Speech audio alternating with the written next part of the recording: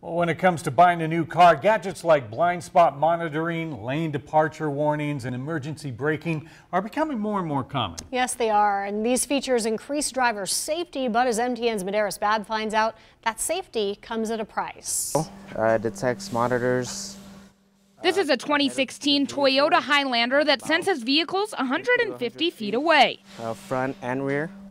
A&D Body Repairs has seen more and more cars with newer technology coming through the shop stores. It's always been a technology-based field, but now it's just really focusing on that. But with the advancement in safety, there also comes an increase in cost. We get a lot of phone calls like, well, if it's over a couple $100s, I'll probably turn it into insurance. We're seeing you can't get much of a repair for under a couple $100s. According to AAA, for cars that have this technology, repairs for windshields cost close to $1,500. That's about 3 times the normal cost. Why? Because of all the calibration and labor that needs to take place. There's more things to, sort of malfunction too, and make sure that they're working correctly, or to be, damaged in a collision.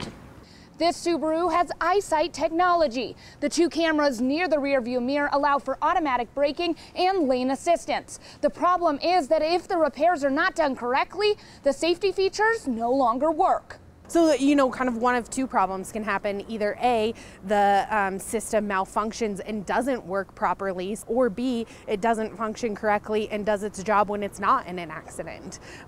Braking, just driving down the road, something like that. Jarvis says to avoid this problem, owners should do their research and go to a trusted mechanic.